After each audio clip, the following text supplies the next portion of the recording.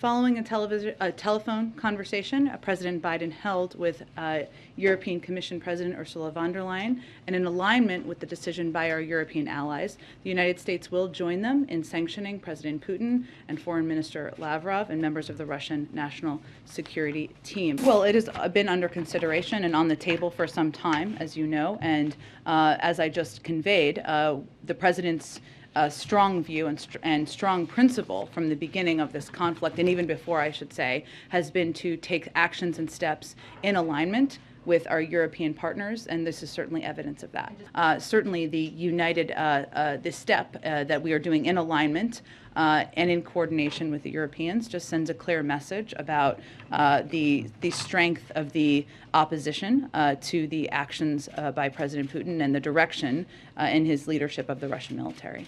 You know, I would say our message to the Ukrainian people continues to be that we stand with you, we support you, we are going to do everything, humanitarian assistance, economic assistance, continue to provide security assistance, and rally the world to condemn the actions of President Putin.